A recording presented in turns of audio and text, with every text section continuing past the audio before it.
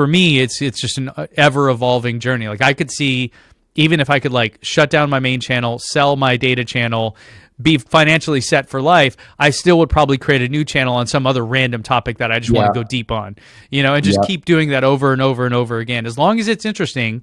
But knowing now what I know about storytelling and how to create those things, I know that those things are high chance of success. Whereas early on, it's very much you're just wandering through the dark. You don't know if what you're going to do is going to lead anywhere, right? It just feels like you have no idea how likely it is you're going to succeed. But once you've done it a couple times, then you go, oh, okay, here's sort of the formula. As long as I stick to this, eventually I'll find the light here at the end of the tunnel.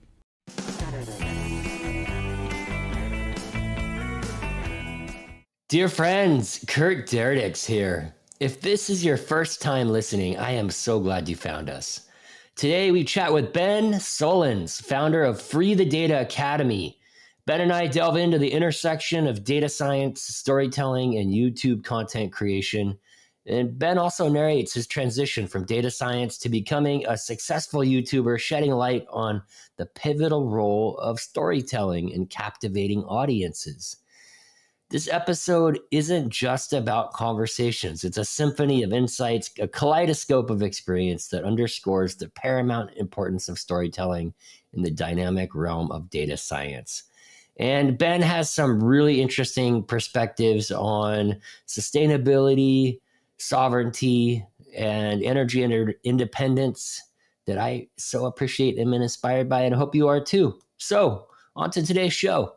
Here's Ben. Ladies and gentlemen, boys and girls, it is Ben Sullins. So good to see you, buddy. Yeah, man. Thanks for having me. Glad to be here. You know, it was so fun meeting you this past Christmas, 2023, in your neighborhood, in your hood, in El Cajon, San Diego, and I got invited to my cousin Jim Nelson's little Christmas Eve party, and there was this really smart dude, and it was you, and we were talking, and I was like, we were talking money and talking investing and AI, and I asked you a question about coding, and I was absolutely delighted at the kind of the auspicious meeting, and just how kind of smart and fluent, and you're sort of this you're in a Renaissance man. And then I kind of find out you play flamenco guitar, and like, you know, what don't you do, buddy? What don't I do? I don't eat fast food. That's for one.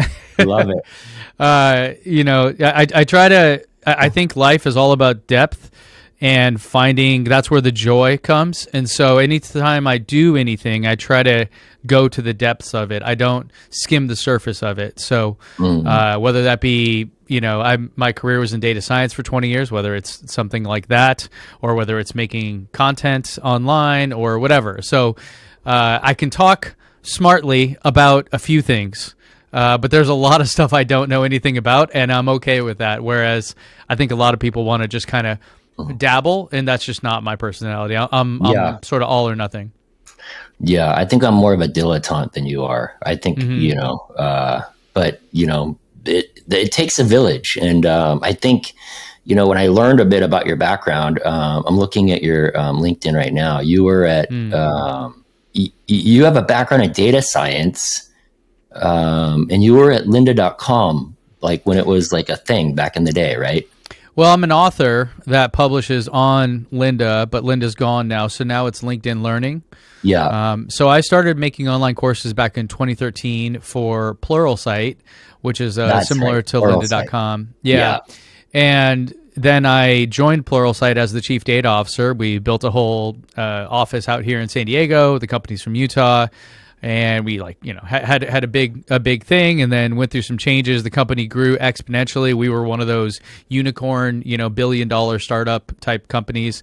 And what happens in that trajectory is you go from a 50-person company where you can make a difference and you can really do something, to a 500-person company where you're just completely bogged down with politics and red tape, and just you feel like you're trying to run it through quicksand. And so I really like startups. They're so fun because you can really get stuff done and you can make a difference and you can see the results. The bigger the company is, the less fun it is. And I've worked at as big a companies as they get, and I've worked at really small companies. So that was my sort of trajectory. So I started making online courses. I met the founder of Pluralsight, and he recruited me. And I left Mozilla at the time, the guys that make Firefox, and I joined them, started an office, did all that. We grew exponentially. Got too big for my britches, and I bailed out of there. I left that job, and then I did nothing but make online courses for Pluralsight until they couldn't keep up. And basically they said, hey, because I mean, if it's my full-time job, I'm making one course a month, you know, and data science stuff, and they just didn't have the staff on their end to keep up. And so I said, well, hey, that's cool that I appreciate you guys, but if you can't keep up, I still got to feed my family somehow. And so some of my friends actually went over to Linda at the time, and Linda, so they hit me up and said, we'll sign you for 7 courses today and pay you advances tomorrow. Like, let's do this. And so then I switched over to making courses for them. And I think now I have like close to 50 courses on LinkedIn Learning. That's amazing. And I just had a call with them last week. We're probably going to do a dozen more this year. And so I have a small team. I really don't like to scale things. I like to keep things small because I've worked in big companies and it always sucks. Your job just becomes meetings and managing people, and that's not fun. I'm more of a creator. I like to make things that I can see the results of. So keeping it small, but you know, just kind of slowly building over time is the focus. Yeah, there's so much I want to cover with you in the context of the data science bit. You know, you have your YouTube channels, and you have your couple there, and also just as I'm just personally curious about my journey as an emerging creator and doing content. I have so much appreciation for content creators now doing it, like being behind the mic, and it's a lot of work. And, you know, and I'm really, really trying to learn a couple things for me is how to be a better communicator and a better storyteller and a better human. And it's wild when I listen back to the draft of the, you know, episode and give edits, and, you know, I've gotten so much better about being able to listen actively. I remember the first year doing it, I was like, there'd be whole sections of the conversation, my mind would wander, and I'm finding that that's a lot less. And now I'm getting into a dimension of being able to have more empathy for what the audience might want. So I'm curious to, you know, unpack some of these themes about how you think about the stories that you tell, and maybe even using data as a divining rod, if you will, to sort of find those nuggets. I mean, there's so much we can cover. Where do you think would be a good place to dive in? Well, I think my storytelling method, or my creation strategy, whatever you want to call it, stems all the way originally from my time in corporate America giving presentations. I was like most people, where I would just bullet point out my thoughts and then stand up in front of people and read the bullet points as if they were too dumb to read it themselves. Yeah. You know, that's the whole phrase. This could have been an email. Like literally, I just put an email on the screen and read it to you. That's how stupid meetings for most people still to this day are. I went to, I found a woman named Nancy Duarte, who is sort of acclaimed in the corporate world as this presentation guru, and she wrote a book called Slideology, and I think the other one was called Resonate, I forget, but I went to her 2-day on-site training up in Mountain View, and it absolutely changed my strategy and everything in terms of how I give presentations, which I would say is sort of on a spectrum of storytelling. You know, maybe at the least creative side, you have like a dissertation, you know, like a scholarly article, which is just all the facts, all the emotions are moved out of it. Only people will read it that are super geeked on that space for whatever reason. And then at the other end of this spectrum is a film, like something you would see in a movie theater, right? And like a real film, not like a Marvel movie, right? But like a real heartstrings and all. Yeah, so that's the spectrum we're working on. So whether or not you're giving a presentation in your job, in your marketing meeting, or if you're making YouTube videos or TikToks, or if you're actually making films, we're all doing essentially the same thing. We're trying to get a message across. And so I learned from Nancy Duarte how to sort of structure a presentation in that way.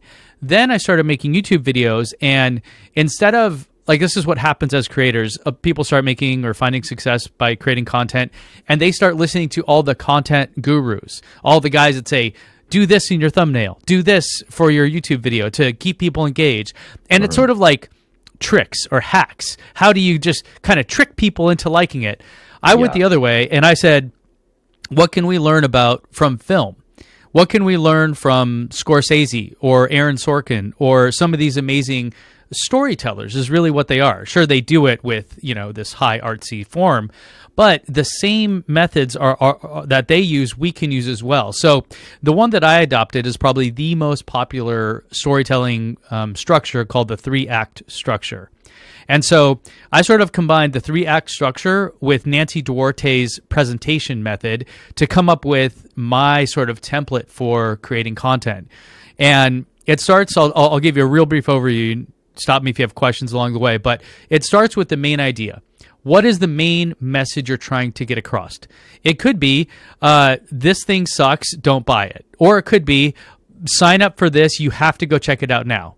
I'll give you an example. Back in April of last year in California, there was new legislation that passed that said, if you add solar panels to your home after this point, you are going to get absolutely screwed by the tax incentives. So I did several videos. Guys, you must go do this before April 13th or whatever. Otherwise, you're going to get totally screwed. So that's the main idea. Then this is the Nancy Duarte side of it. Where is your audience when they start? And then where do you want them to be at the end? So this is your endpoints, right? The bookends of your story. Yeah. They may come in saying, what is this? I don't know, to, oh my God, I got to go do that, right? That's the bookends. And then you have the actual journey. How do you get them from that one to that one? And this is where Nancy Duarte has her method, and I diverge and bring in the 3-act structure. If anyone's listening knows this, it's 3 simple components: your setup, your conflict, and your resolution. Every story, not every story, but a vast majority of movies and everything that you've ever paid attention to uses this exact same structure. It's also known as the hero's journey, I've heard people call it. Same idea.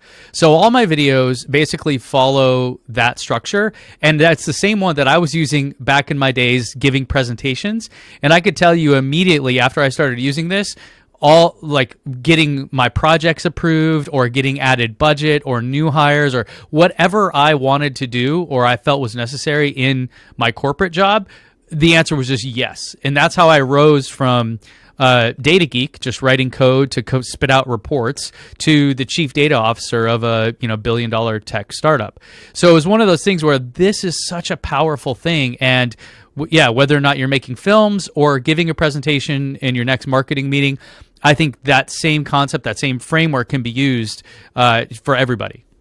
I just got the chills. I think this is so bullseye to my journey. It's so resonant. I worked for this billionaire for quite a long time named Jack Dangerman at Esri, and I was one of his little proteges, and had so much great insight from him. And one day I got a call from him, and he's like, hey, one of my executives, complaining about you, you're causing a bunch of problems, but you know what? You're doing a great job. Just stay independent. But he's like, get better at telling stories, and I remember being like, what an interesting, bit of advice. And that was one of the things that lit a fire under my ass to really be like, okay, well, if he's telling me this, I have to reflect. And then hearing, Naval Ravikant, who most of us know and love, founder of AngelList, he has this concept that around leverage. And if you can't code, create content, because content's a great, lever. And for somebody like you, how powerful, you can code Python and you can do content. You're like a magician. And then kind of one other little anecdotal story. I I got invited to see the Philharmonic at the Hollywood Bowl, and it was Steven Spielberg walking the audience through the scoring process, and it was his famous musical partner. Here, let's pause this. John Williams. Oh yeah, John Williams. Yeah, John Williams was with the Philharmonic. Mm-hmm. Yeah, so John Williams with the Philharmonic was and Steven Spielberg, and they would basically do okay, here's the setting, and Steven would talk about it, and then they would play it without the music, and then they would have John Williams with the Philharmonic play it with the music. Yeah, mind blowing, right? That contrast was amazing, the emotions, but then Steven Spielberg's narration and his command of storytelling and his ability to connect with, 8,500 people at the Philharmonic and just talking. It was like one of the coolest experiences I've ever experienced, because it was so meta in the context of here's this amazing director storytelling, giving this really intimate context about the power of music in the context of storytelling, and then him telling the story. I've never heard somebody communicate as well as Steven Spielberg in that context. Yeah. Yeah, that's fascinating. I mean, film directors really have a tough job, and the ones that are successful deserve all the credit and money and accolades and everything they get, because it truly is a miracle to pull off what they do, because you can't be bad at anything. You got to be good at all the things. You got to know, hey, that light is a little out of place right there. Hey, you ask your gaffer, can you go change that? Or the audio doesn't seem right. Can we make sure that this is blah, blah, blah? So it's one of those things where nowadays we want to fix everything in post and use AI for all this stuff, but it all stems from doing it right in camera, doing it right the first time. You know what I mean? So that way you don't have to worry about that stuff, because God, it sucks when you see something that was done poorly and they just tried to fix it after the fact. You know what I mean? So yeah, Spielberg, obviously one of the greatest of all time. Yeah. Well, I guess kind of double clicking into that, all the pun intended, talk to us about your YouTube channels and how that evolved in this data channel that you're doing now. I mean, that was one of the things that really lit me up to want to invite you on the show is I'm studying for my CFA, and one of the modules I get to do is a coding module in Python. And I was asking, hey, what's the best way to learn how to do Python? And you're talking about how, some of the AI concepts. And, I think in the context of data science, there's that famous book, How to Lie with Data, which I'm sure you've read. How to Lie with Statistics. How to Lie with Statistics. Yeah. So, talk to us about YouTube and all things data. Yeah. So YouTube is an interesting space. The way I see success on YouTube is by finding an interesting topic and then bringing your own perspective to it. So my main channel started out as me trying to convince people that data was cool and you should learn it, and no one cared at all. And then I did a video explaining how I was saving money by owning a Tesla. And they went absolutely bananas. Like, I started that week with 800 subscribers and I ended with 6,000. And just nuts. And so being a good data scientist, one of the main ideas in data science is to experiment, and just when something works, do more of that, right? It's pretty simple in concept. So I did a bunch more Tesla videos. They kept blowing up, and just things went kind of gangbusters from there. And then, now that you have a ship. What's that channel called? That's just my main channel called Ben Sullins. Yeah. Okay. Yeah. I by the way, you got a new subscriber today. Yeah. Great. It's an interesting journey, right? Because once you find your voice, meaning you have a perspective on something that people want to listen to, then you can play with that and you can explore that. You can go deeper in that. So that's what I did I started my main YouTube channel, I guess, really seriously about 7 years ago now, this is year 8. And, it was really exciting and fun, as most skills are in the beginning, right? The first time you learn a new riff from a song that you like, and it sounds just like what you heard on the album. It's it's magic, right? Yeah. So that's how it feels. And then eventually you get to the point where you're kind of bored with it, or you want to explore, experiment, and do different things. And unfortunately, the way YouTube works is it doesn't really promote this. It doesn't really promote creativity as an individual. It promotes do the same thing that I've given you that people want you to do and never stop. This is why probably you see this massive trend on YouTube of people quitting. So I've been doing that channel. I still have changed the subject area from Tesla to other cars, other electric cars, to now home products, where I'm really interested in, I don't know, all kinds of different things like robots that mow your lawn, or batteries that'll power your home in an outage. Like you guys just got a bunch of rain just like we did, I think, right? And buildings are losing power everywhere. I mean, for some people, that's literally life or death. So one of those things where it's like, so I feel real passionate about this idea of helping people learn and build a more resilient life at their home and for their families. So that's, the main channel shifted, and it took about a full year of just suck to try to get to the point now where I'm not the Tesla guy anymore. I still get people asking me about that, and that's fine. I still love Tesla, the products. I think the company has a lot of work to do, and their leader has a lot of work to do on himself. But point being, pivoting away is very difficult to do. And I was fortunate enough, because of my online courses with the data science stuff, that I was able to financially afford like losing my ass for a whole year on YouTube in order to get to a place where I want to be. And then in that process, I said, okay, I mean, I have my online courses, and now I'm publishing them on my own. So that's the Free the Data Academy. And now I have my own website for that, and I have my own YouTube channel. And this is a fun one, because here I get to know what I know now after having 7 years experience on the main channel, and do it right on the new channel. Do it right as in I'm focusing. It's a very business oriented thing. I want it to be entertaining, and I want people to learn something, and it's all within a very specific realm. And one day I could see, because it's so focused on not me as the teacher, but as the topic being the interesting thing, I could see one day having other hosts on there and other people, and then potentially selling that business and letting it go.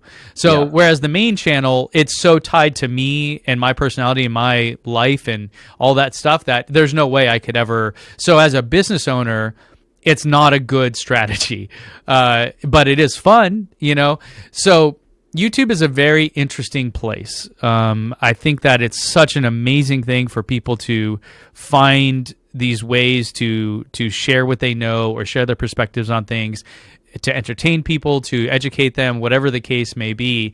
And for me, it's just an ever evolving journey. Like I could see, even if I could like shut down my main channel, sell my data channel, be financially set for life, I still would probably create a new channel on some other random topic that I just want to go deep on, and just keep doing that over and over and over again, as long as it's interesting.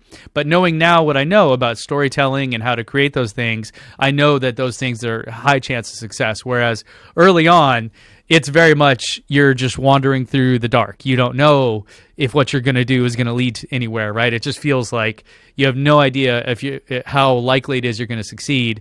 But once you've done it a couple times, then you go, oh, okay, here's sort of the formula. As long as I stick to this, eventually I'll find the light here at the end of the tunnel. Yeah, what occurs to me is the growth mindset, a learning mentality. The spirit of the Curdy D show is learning out loud. So I'm on a learning journey and bringing my audience along with me, and all the pun intended, like you're a master class at that, and what you're doing, and it's amazing. And I am your sort of kind of archetypical audience member. Somebody that's getting into Python and wanting, like, my big challenge is with the work that we do is, we talk to people and can't talk too much about it publicly in the context of what we're doing with the business, because we're a fund and we can't, talk. We have to be a little careful about that. But there's a lot of times where I'll need to be able to present data and be able to do it in a thoughtful way quickly. And, and so that's a big focus of the data channel now. Originally I thought I would teach data scientists how to be professionals. So sort of like a soft skills for data professionals, right? Turns out that I mean, some people are interested in that, but I think the broader way I can, or the bigger group of people I can help are the people that don't know data stuff, but no matter what job you're in, you're going to encounter data, whether that's someone giving you some data to look at, maybe they're giving you a chart, maybe they're just quoting statistics. Knowing how to interpret that stuff, knowing the difference between an absolute difference and a relative difference can really make a big difference in how you understand what the message that's coming across. So that's where the focus has been lately. You know, it's fun with all these AI tools, seeing how they can affect and help us, like you're talking about writing Python. I'm so lazy nowadays. I just ask ChatGPT to do this for me, or now Microsoft has Copilot. So many ways to kind of short circuit that, but knowing how to use them and knowing how to interpret things is still like this is what I was talking to my wife about this the other day, because she's a photographer and she sort of hates how AI has taken over photography, where I can just say, give me an image of this. And she's like, wow, that would have taken a whole crew of people, you know, weeks to put together and tens of thousands of dollars just to get that one image. And here you are, just asked it. But the point is that a person that knows, say, storytelling techniques or how to make data visualizations that are perceived effectively is more of a human psychology that you're working with, less of a technical expertise. So if you think about like how to do something, AI tools can help you accomplish that, but I'll guarantee you, if you had all the AI tools in the world, you still wouldn't make a movie like Pulp Fiction, right? Quentin Tarantino, his skill isn't in the how, it's in the why. Like why are the stories told in this way? Yeah. So getting to the human psychology of it and educating people on that, I think then the tools can really shine. Because if you're asking ChatGPT to write Python for you, and I am, as someone that knows Python, I probably will have a leg up because I know exactly what to be asking of it. And so I think that's the focus on the data channel now, is how are all these new tools going to work, but also what are the kind of core skills that fundamentally don't change. You know, over time, how we perceive, there are like 6 different attributes that we perceive in terms of data visualizations. How we perceive those doesn't change in human evolution very often, right? Like we evolve to notice color, for example. Bright colors indicate something to pay attention to. Why is that? Well, in nature, that could be a poisonous frog that we want to avoid, or it could be a really sweet fruit that we want to eat because sugar is good for us, right? And we need it for energy. So how we perceive color is something that's evolved for hundreds of thousands, millions of years, not something that ChatGPT invented. So when it comes to, let's say, creating a data visualization, creating an effective one requires that you understand the fundamentals of how humans perceive color and shape and size and position on page and all the other attributes that make a data visualization. So I think that there's so much that people can learn that is, I don't want to say non-technical, but is you know, more fundamental than how do I create a beautiful chart or something like that. Yeah, back to the Jack Dangermond story, the founder and CEO at Esri. He basically pioneered digital mapping out of the design school at Harvard in the late 60s. He studied with Buckminster Fuller, and he's gone on to, you know, trailblaze a whole industry that so much of even Google Maps is sort of a derivative of it. And one of the things that I learned from him that gets referenced on the show all the time is this idea of being above the line. And so context, he says, is above the line and content is below the line. And there's all kinds of like profound biological insights around this, about like, you know, the survival instinct is sort of below the line, that animal that stimulates its function, and kind of being kind of creative and imaginative is above the line, not responsive versus reactive. And so that's a theme that just keeps coming up over and over again on the show in this context, all the pun intended. And another thing that I learned working at Esri with the mapping bit that really is so resonant to what you said is this concept of see, feel, change. And when we see something, it creates an emotion that gives us some conviction to go and make a decision or an action. And I think that's really the insight and the power of data visualization, and it can be used for good and for bad, like that book we were referencing, How to Lie with Statistics. Yeah, there's a great example if people want to search this, or if you guys want to try to find the graphic, called Anscombe's Quartet. Have you heard of this? I have not. So I think it's Francis Anscombe. Someone correct me, but Anscombe's Quartet is this statistician that, or I think it was an economist, but same, came up with this idea of sort of why visualizing data is important. And he had 4 different data sets, and they were XY coordinates, right? Just kind of random numbers, it seemed. And they were all different, so it's not like they all match some pattern or anything like that, but there were 4 different sets of X and Y variables. And if you do summary statistics on them, the mean, the variance, all this kind of stuff, it was almost exact. So all the numbers, when you look at them, it looks like a bunch of random numbers, but when you do the summary stuff on them, the statistics, it's almost identical. And so you could be forgiven if you assumed that these were all the same story. The meaning behind these numbers were all the same. And then when you visualize this data, it just comes to life, and it shows you how wildly different each story of those coordinates is. And so you can imagine, like, we're in the NFL playoffs right now, a sports team going to win whatever the highest level is, the NBA Finals or Super Bowl or something like that. How the team that wins, if all you cared about were the summary statistics, you may say, oh, they won or lost. But the journey to get there is what makes a season magical. That's what makes sports magical. And the reason it's magical is because of the feeling and the story that was led up to that point. So I think data visualization is one of those things where it really goes to our human psychology, where if I understand right, if the research that I've read is correct, our visual perception system is the fastest and most effective system in our brain. So, auditory versus visual and all this, and touch, all of our senses, our visual one is before you recognize that there was a dot on the page colored differently than everything else, and before you recognize that I should look at that, your brain is already looking at it. So the actual information is being processed faster through your visual perception system than anything else. Yeah. So that explains why. And the Anscombe's Quartet is a great example of that, where if a computer were to look at that, it may assume that these are all basically the same. But when you visualize it, you go, oh, wow, look at how wildly different each one of these data sets is. Mm-hmm. And so data visualization is a thing where if you're on the receiving end, like forget if you want to make charts and present information this way, which I think is a skill many, many people can use.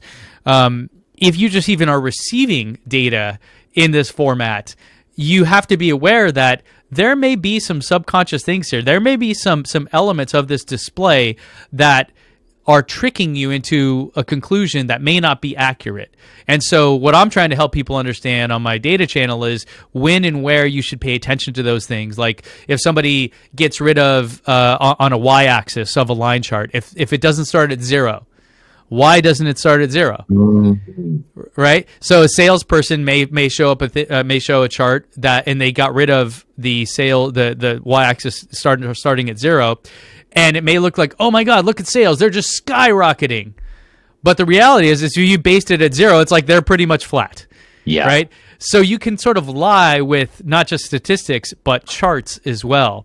So if you're a billionaire founder, owner of a company, it is like critically important that when someone shows you something that you know how to perceive it correctly and ask questions like, why didn't you base this at 0? Why is it based at whatever? And then in other times, maybe that'd be a difference between an absolute versus a relative difference. Maybe in other times, the relative difference is what you want to see. So a good example would be, say, Usain Bolt breaking the world record for the 100 meters. Well, people would say he smashed that record. Oh my God, he completely obliterated it. Right, by like 0.2 of a second or something, right? So if you saw a line chart of the world record, whatever, the absolute difference, if it was based in 0, would look like nothing. It would look like a completely flat line practically. But in this context, a relative difference where you show the actual, not based on 0, the relative difference is massive. So there may be times when, and that's where you need to know what you're looking at. Is this ho hum, whatever, or is this something where I really need to pay attention to? And that's the skills I think we all need. Yeah, and in the context of my CFA studies, the more I learn, the more I realize how complex the system is, and it's incredibly. Anybody that tells you that they could forecast what's on deck is, full of crap. Yeah, well, it's always tough. Yeah. Yeah. It's funny. Forecasting, you can sort of get the broad strokes right, but the specifics of it are always almost impossible to get. Yeah. I mean, this is why when you look at the weather, we can only predict the weather 3 days out, really. 4 or 5 days, it gets real fuzzy. Beyond that, just forget it. It's just you're going to national averages. But then there are these guys, like the guys at Renaissance. They're a trading firm out of New York, and they're getting like 60% annualized returns consistently, and they pioneered this whole big data approach. And I've talked to some really smart people, and it sounds like they've discovered some signals that allow them to do that. And, over time, I'm sure that edge gets arbitraged out, or, people figure that out. So yeah, there may be some sort of cracks and seams that they're exploiting of the way.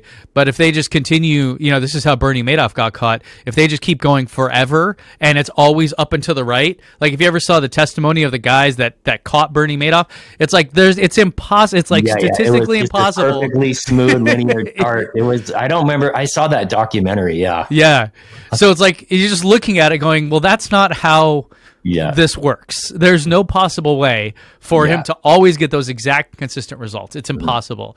And so that's how they figured out it was for fraud, So anytime you see that stuff, you got to be aware, right, of what it is you're looking at, because there's no anything like that's too good to be true probably is, maybe in the short term, I think in the context that works. Of Renaissance, I think those guys are kind of a little bit more, working above the line in the context of they're on the radar and people know about them. It wasn't like it was I guess, Eliza, let's edit that a little bit out. That was a little distracting. So is there if somebody comes to the YouTube channel, what YouTube channel is the data one that you'd recommend? Or that you're thinking about? Yeah, it's Free the Data Academy is the channel. Okay. And that's where I'm trying to really just, teach people and educate them how to perceive data, how to use data, how to create things. Like my next video coming out is about Copilot versus ChatGPT to write SQL code for you. And I just put them through several tests. I asked them to write code in different scenarios and see what they come out with, and then sort of evaluate how it worked and which one did better and that kind of a thing. So, helping people at that level that are actually writing SQL understand what's going on, all the way to, like storytelling techniques and how to give more effective presentations. So still trying to find exactly who the right audience is there, but all in that realm of like just being more effective with data. Yeah, I'm on the channel now. I just subscribed. Looks like you got a nice little community building. Where is there any videos here you'd recommend people to start with? I see the Data 101. Is there if people wanted to go on a journey here, where would you recommend they start? Yeah, there should be, if there's not now, a playlist. Maybe people listening to this. Yeah, there's like is there a podcast section? Did that make it to there? Because we did a podcast for a couple seasons where we interviewed people that were sort of leaders in the data and AI space, and so that'd be a good one for, I think, people. And there's all different topics, from financial analysts to storytelling stuff to sort of AI and big data and all that kind of different stuff. Yeah. So we got your Free the Data podcast, season 1, season 2, and then there's all these different topics from career advice, digital visualization, interview tips, Python. I want to definitely dig into the Python. This is amazing. Political races. I think that's probably pretty appropriate into 2024. Yeah. That's what, I was trying to, I try to balance it out. And this is, if you listen to some of the more creator YouTube, educators out there, they talk about balancing, sort of your internal versus external videos. So your internal would be the people that already know you, already subscribe. So those people, they're the ones that are going to want to learn Python. And then every now and then, maybe once a month or so, I'll do a video that's more externally focused. So like I just did one recently, a couple months ago, about daylight savings. and I talked about sort of, you know, the implications of daylight savings, and I used data to explain that, and looking at charts and graphs. And so if you're seeing that video, you may just be interested in daylight savings, but then I sort of reel you in with that, and then I hit you with the data before. So by the end of the video, hopefully you're like, wow, it's actually really interesting looking at data behind things. Maybe there's stuff on this channel that I want to go deeper in. So if someone's new coming to it and they already know the context of it, probably the podcast is a good place, because it's these really in-depth conversations about data stuff. But then when I have sort of these external videos about, political races, or I used to do some stuff about COVID statistics, because I started this channel back during when COVID was really hot. Because back then I was really thinking about, man, you know, there's so much unknowns at the time in the world of COVID, back when we were right in the middle of it. And I kept seeing charts and graphs and all kinds of, I don't know if they're intentionally, you know, trying to deceive people, but information that I felt wasn't being presented in the right way. So I was like, okay, let's do something here, and let's try to do it in a way that I know to be more true and representative. Forget the motivations of different parties and whatever they may be. Let's look at what the data is telling us, and then maybe that'll help inform people. So, you know, again, trying to explore the world through the lens of data, and then educate people, those that do want to join the party, and actually learn how to use this stuff, and how to handle data in a better way.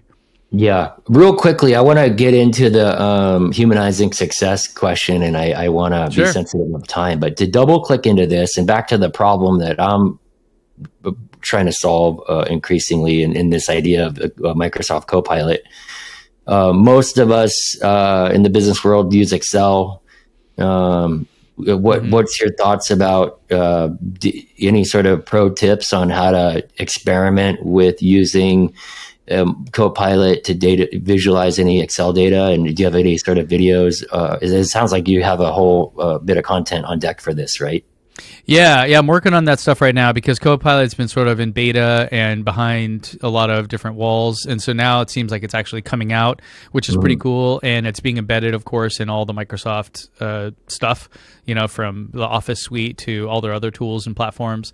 It's really cool from what I've been playing with, and I really think they're crushing it. Microsoft has completely done a 180, I feel like, with their brand, back when me and you first remember them to being totally lame, you know. Swore up and down I would never use another Microsoft instance again. And you know, I just got, I mean, when I was at Esri, we used Microsoft, and it was like, you know, being able to work on Google with like Sheets and Docs, and everything was linked. And my business partner at Real World is an analyst, and he's, you know, lives and dies out of Excel, and we tried to use Sheets, and it broke. And so we doubled down on Microsoft, basically hoping that the AI bit would come true. We had some good insight there, and I've been, you know, we just set up a SharePoint instance, and we're using Teams, and you know, the way they do things is different. But now that everything's web enabled and shareable, I would agree. They've sort of converted me to be a fan again, which I thought I'd never say. This is what happens when you put a developer in charge of a tech company, right? With Satya Nadella, this is his influence, I would say. The brand is much more attractive now, from the UI that they have with Windows 10 and beyond, to the tools and how they actually work. I mean, Microsoft's always had a lot of really solid, good technology. I mean, Excel is arguably the greatest piece of software ever created, besides maybe the internet browser or something, in terms of impact on the world. Like, I still guess that, you know, OPEC is sitting around deciding the world's oil prices and production with a pivot table. Like, I guarantee they're just clicking around with some unpaid intern, figuring out how how the world's oil supply works. But with that, the Microsoft stuff and their focus on AI with their investments in OpenAI specifically are really showing the bearing fruit right now. I feel like Google, ironically, is really falling behind in this way. I mean, Bard is and I think Gemini and these other ones, they're certainly not at the level of ChatGPT or OpenAI stuff. And then Microsoft is probably a close second right now. But Microsoft's advantage, of course, is their embeddedness in the corporate world. It's impossible to displace them from 90% of companies out there. Yeah, that makes sense. Yeah, leverage the system of record and extend that value chain. I mean, it's the strategy is picking up new customers. Yeah, so that's great. So Copilot in Excel, I'll just wrap up. Copilot in Excel, fantastic. The tool, the ways I've been seeing use it, you have a data set, you ask it to create something, it creates it. It creates charts for you. I will say, though, that the ChatGPT data analyst plugin on the ChatGPT Plus is better at creating charts, in my experience, than Copilot is as of this recording. And so what's cool about that is you could take your Excel sheet, upload it to ChatGPT and ask questions of it. I've actually done a few videos on this, and it's kind of mind blowing. This was before Copilot was really out, so Copilot wasn't in the picture back then. But I've done it several times where I said, okay, here's a data set, and I had a friend create charts in Tableau, which is another great data visualization platform, and send his data visualizations to me, and me try to recreate them with the ChatGPT data analyst thing, and it was shocking how good it is. And it even will give you the Python code to go recreate it yourself. So this is where I think, as a data analyst, you can no longer ignore these tools. You can think this is where maybe you're talking above the line, below the line. Like, knowing what type of data visualization would be good in a given context to explain something is what you need to know. How to actually create it, say in Excel, which Excel is not very good in terms of data visualization capabilities. It can do simple stuff, but Power BI on the Microsoft stack is very good. Power BI also has a Copilot plugin. I mean, all this stuff, it's just going to be really fascinating, where what your skills are going to be down the road is knowing what are the right questions to ask, not how to click and build the thing itself. The how is going to be completely automated, which I think is great, because it'll get us all more productive and becoming more effective in whatever our industry is. What do you think about Tableau as a? You think I'm going to look up their stock price right now. I'm looking at Alteryx. Alteryx, yeah. Alteryx is an interesting one. Tableau for a long time was sort of like all roads lead to Tableau. Didn't matter who you were, what you did, eventually you were going to get it. It was just the best thing on the planet. I will say that their Power BI has really eaten a lot of their lunch. And Power BI integrated with everything else is hard to beat, especially since most companies are already paying for it. It's already included in your Office and SQL Server licensing and whatever else you pay for. So it's one of those things where I think Tableau initially just absolutely dominated and changed the landscape. In fact, things like Power BI wouldn't exist if Tableau didn't just come along and just disrupt the whole industry. So absolutely, it's still a tremendous tool. When Salesforce bought them, I think I and a lot of other fans were kind of bummed because what was coming. It was going to be the more corporatization of it, the slower pace of innovation. A friend of mine, he was the chief product officer at Tableau. He just left. So you're looking at it going, man, I don't know what their future holds, but the product, I would say, is still incredibly good. Probably overkill for a lot of companies if you already have Power BI, because that does a lot of the same things and it's easier and cheaper. So, they're going to have a tough road ahead, but I certainly think it's a great piece of software. Yeah, I don't know a lot. I know Alteryx. Is that how you say it? Alteryx. Alteryx. Yeah. They had a pretty big growth spurt, hired a lot of people, and a lot of people bailed. And it just feels to me intuitively that they're going to have a real big challenge with the market.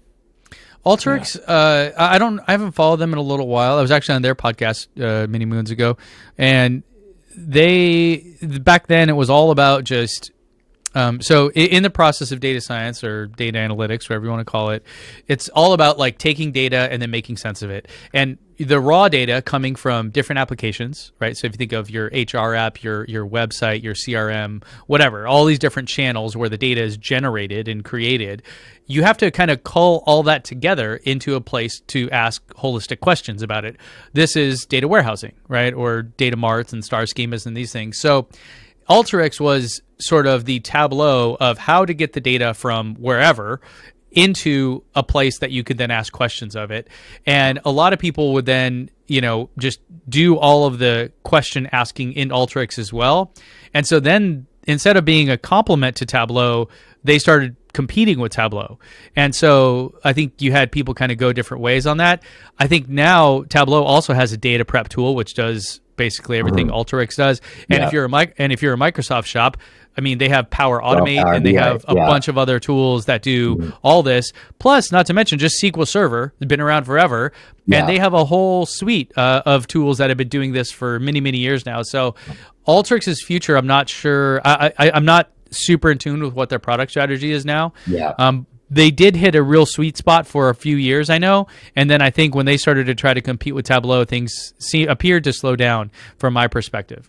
Yeah, I have friends of mine that work for the big five, you know, McKinsey and Bain, and they all love Alteryx. You know, they kind of live on that kind of thick client app, but it'll be interesting to see what happens with all what stuff. It did. Yeah.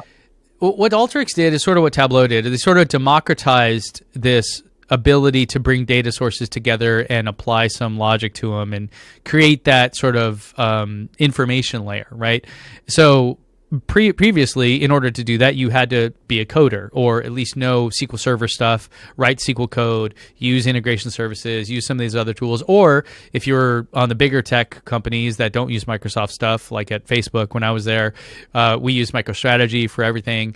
And so anyways, there's lots of different tools and ways that this has been happening. But then now you could just be an Excel jockey and you could do some stuff that was definitely above your pay grade in terms of bringing different data sources together, where previously that was sort of relegated to the data team. And so Alteryx was trying to democratize it, just like Tableau did with creating all these really advanced, sophisticated data visualizations. I think the challenge is that companies maybe realize that that can be problematic. Maybe for a consulting company, it's fine because I can just go into a new client, get all their data, bring it together, come up with some insight.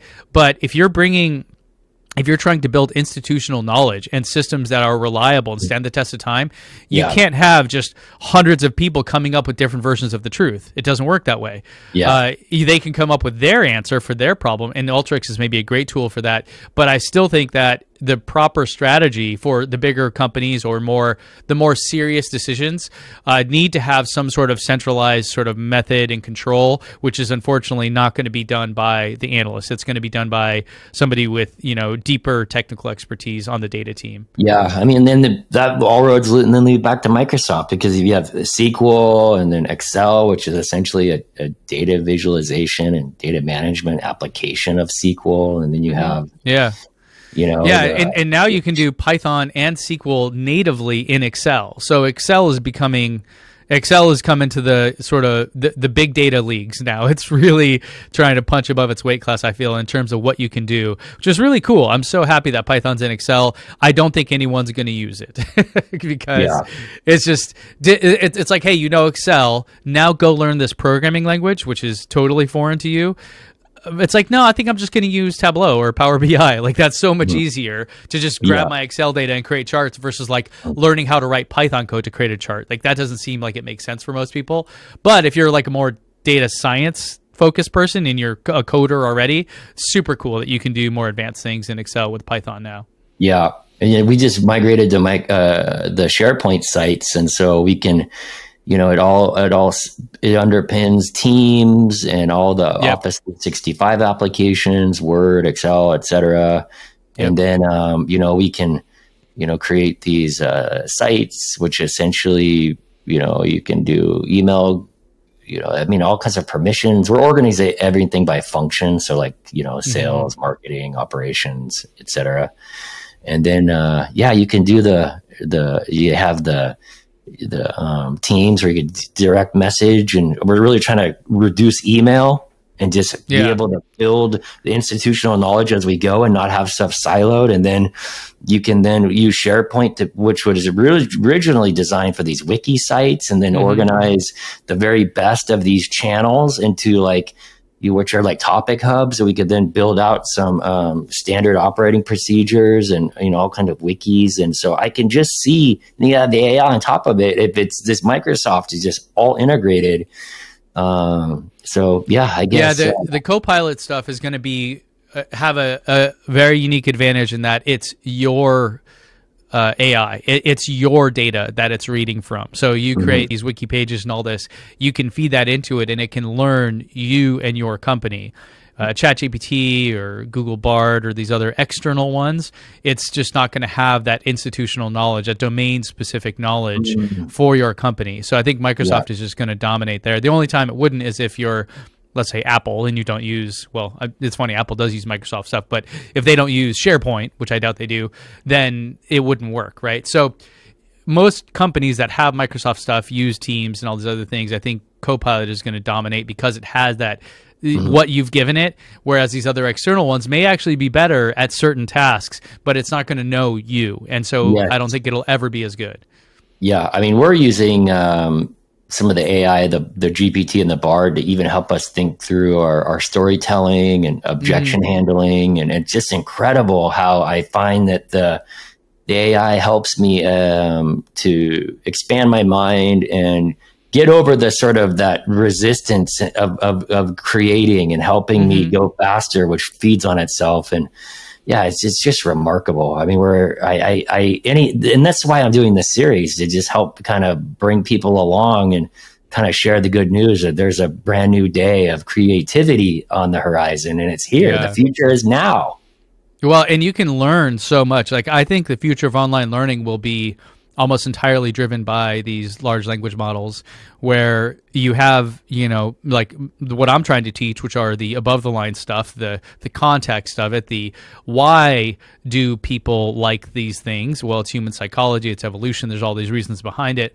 But then mechanistically, how do you go about that? That's where it'll just be, that's the easy part. You know what I mean? Yeah. Like think about building websites, right? If you're a HTML, CSS, JavaScript developer, you're a front-end web developer, that job, it will be almost completely gone in the future. You'll just ask a large language model to create this website for you, and there it goes. In fact, you can already do that, right? You can already ask ChatGPT or Copilot or Bard to create a landing page for my coffee mug company, and it will just create everything for you. You copy paste the code. You don't have to know it. Maybe you have to know how to fix it, but it's one of those things where I think the important skills of the future aren't going to be on the execution side. They're going to be on the why side, the context side of it. Yeah. And that's where everyone really needs to advance. I love it. I love it. We're way over time. I want to be sensitive. Do you have another minute? Yeah. All right. So for the audience, it's typically I would ask a humanizing success prompt, and what I would encourage, for two reasons: for the sake of time, but also to share the awesomeness of your YouTube, is to encourage folks to go to your YouTube page, Ben Sullins, Sullins, and you do there's a kind of a explainer video that you get really honest about your kind of journey into this and how you kind of lost it. You know, no, you didn't. I don't know if you lost a job or there was something that happened, and you kind of back to your 3-act thing. And you want to give a real quick little context about that, and then we can wrap up. Yeah. So the idea and what you'll see in that video is sort of setting the stage for that YouTube channel as to why I'm doing what I'm doing on there and what people will get out of it, right? Because I feel like YouTube channels are almost like TV shows. And so imagine if your favorite TV show all of a sudden switched from House Hunters to Top Chef. You'd be like, what the hell is this? You know, it's different, right?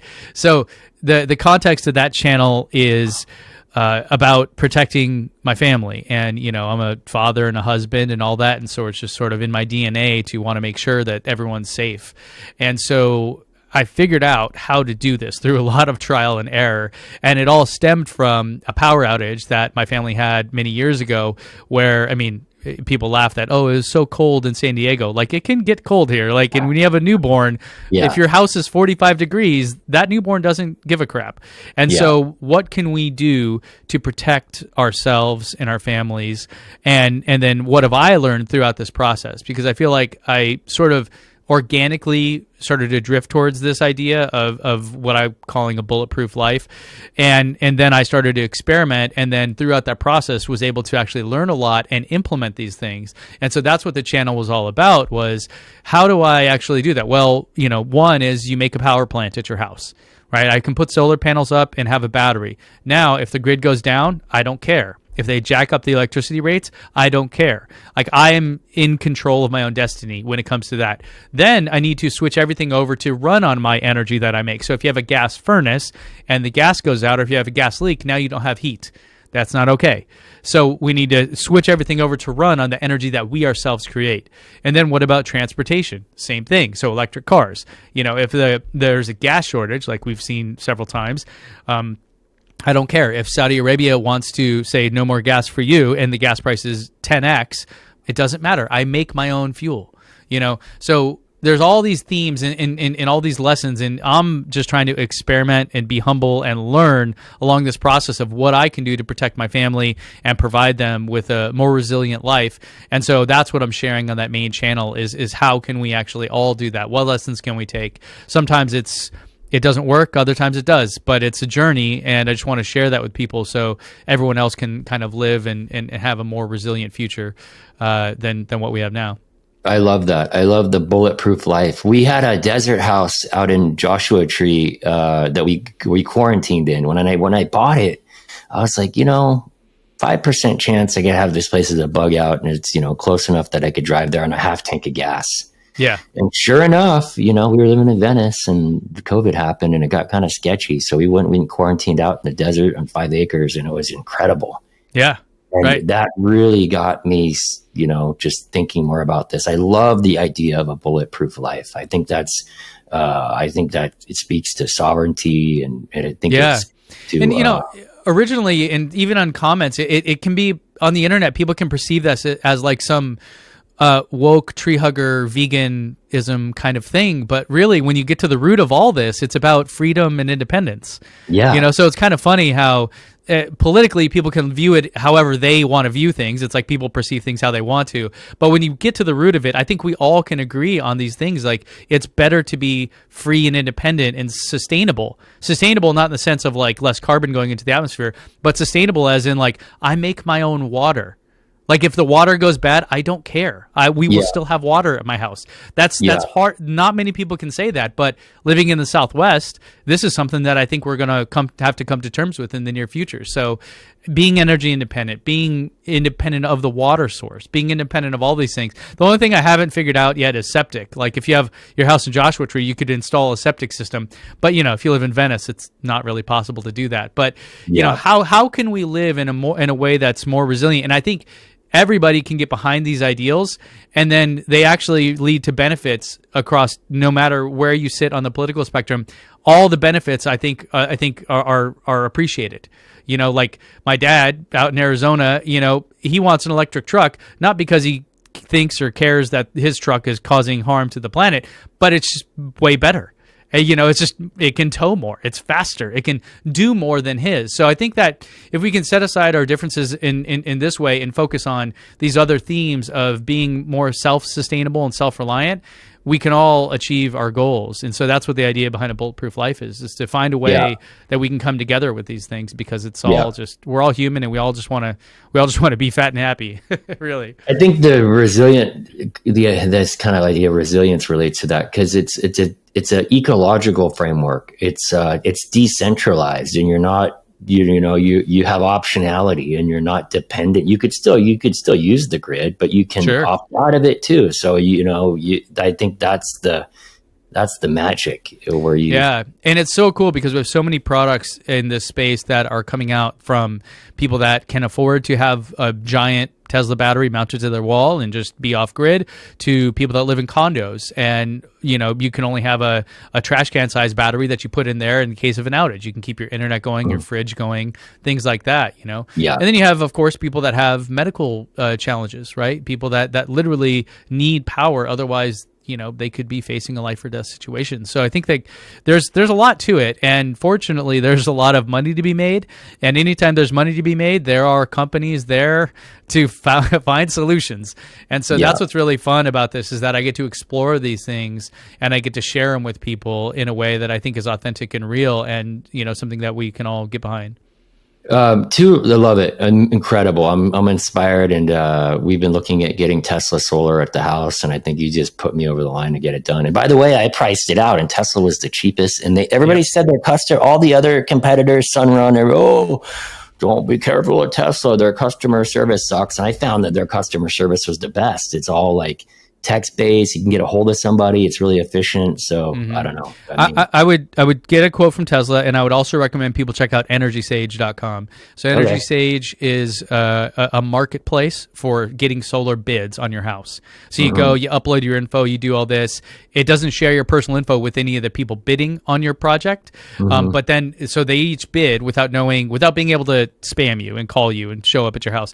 And then it'll show, they have a dashboard that shows you the price per watt, the warranty of each inverter, the types and all this stuff. So even if you don't know any of that stuff now, it sort of educates you.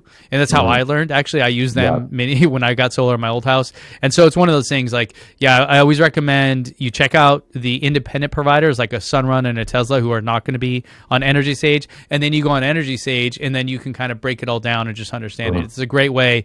And right now, when, springtime's coming, now is a good time to get it done because then this summer, is when you're going to get the most energy. So I love that. Highly recommended. Two real quick wrap up questions. You've been able to, speaking of Tesla, you've met Elon Musk a couple times, right? Met him once, had one conversation with him over the phone. What was that like? Interesting guy. Kind of reminds me of like when I met Mark Zuckerberg back when I worked at Facebook. You have a perception of who they are, and then the reality is quite different. Like, for example, neither of those guys I would want to go have a beer with. They're just super socially awkward and, on a different planet. So interesting, but not at all what I expected. Yeah, fair. If you could have any band, you're a musician. You play flamenco. If you could have any band, artist, singer, songwriter, instrumentalist play any venue in the world, past, present, or future, who would it be and where? Oh, wow. Could I do the Beatles at the Red Rocks? All day long. It'd be for your birthday, bro, or your wife's birthday. That would be an amazing one. And it's funny, I'm not the hugest Beatles fan. I just know that show that they put on in like the late 60s, early 70s or whatever is one of the most iconic of all time. So, that may be what I'd go with. Yeah. Maybe in the future you could help keep an eye out for me. I asked this question as a little bit of a fantasy that maybe one day I can deliver through AI back to all my guests that I've asked a question, that experience for them in a kind of a virtual reality kind of thing. Yeah. I hear the best thing right now is the Sphere in Las Vegas. I've had a few friends that have went and saw U2 there, and neither of them are like the biggest U2 fans, but they're like, of course they know how to put on a good show, and the venue is just out of this world. So maybe that's when the Curdy D show gets gigantic, we'll have a live episode there with the band playing or something. I love it. If people want to get a hold of you, what are obviously you got your Free the Data Academy for data geeks. Subscribe to that on YouTube, and also Ben Sullins channel on YouTube. Is there any as far as Instagram or Twitter that you prefer? That's really it. I don't actually do social media much. So I'm not on Twitter. I deleted that account like 4 years ago and have never been happier. And then Instagram, I'm on there if people want to DM me, but I don't really check it that often. My team has been posting. We've been doing a lot of short content for YouTube.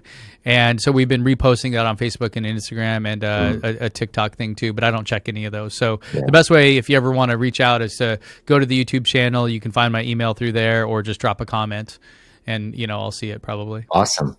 Ben, it's amazing to be able to spend some time. Thanks for going a little bit long. I know I learned a ton, and I know a lot of other people are going to be pretty fired up about this episode. And awesome. Thanks, man. Thanks for having me. You're a scholar, a gentleman, and a Renaissance man going deep. So I'm looking forward to hanging out and spending some more time with you. And thanks again. Absolutely. My pleasure. Thanks again to Ben Sullins for being our guest. I'm so excited to continue to track Ben's mission to make us smarter. And if your growth mindset loves data too, then I encourage you to follow Ben on YouTube. Follow me, Curdy D, on Twitter and Instagram. Also, Kurt Derricks on LinkedIn. If the content moved you, please do give us a rating and review. And until next time, Curdy D loves you.